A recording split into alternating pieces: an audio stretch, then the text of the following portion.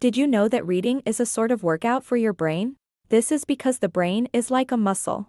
By practicing your reading, you make your brain stronger, improve your concentration, and become a better reader. We live in a world where we are exposed to a wealth of text both on paper and on screens. We meet the texts in school, when we read on our computer or tablet, and when we read books. Yet there are many situations where you read in your spare time.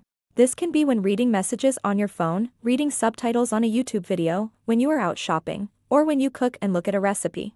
There are few places where we do not meet text. It can easily become overwhelming, especially when we are reading text of all kinds, subjects, lengths, and difficulty level. With this in mind, it's no wonder that our reading abilities are put to the test, as reading is not only about reading a text word for word. To become a good reader, you should be able to form a mental overview of the text, so it's easier to understand and navigate in. This will make it easier to read text in the different school subjects. But this requires learning good ways to approach the reading of the many different texts. Luckily, there is a way to easily and quickly get a grasp of what a text is about.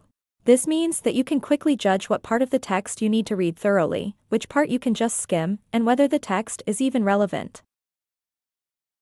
When you have learned the new strategies, you will be able to read better both in school and in your spare time. It will also be easier for you to learn new skills. This is because you've learned to approach reading in a new and better way. You will learn to activate your pre-understanding, you'll learn to skim read, and you'll train the muscles in your eyes, making you a stronger reader. In the next video, we'll look at how this works.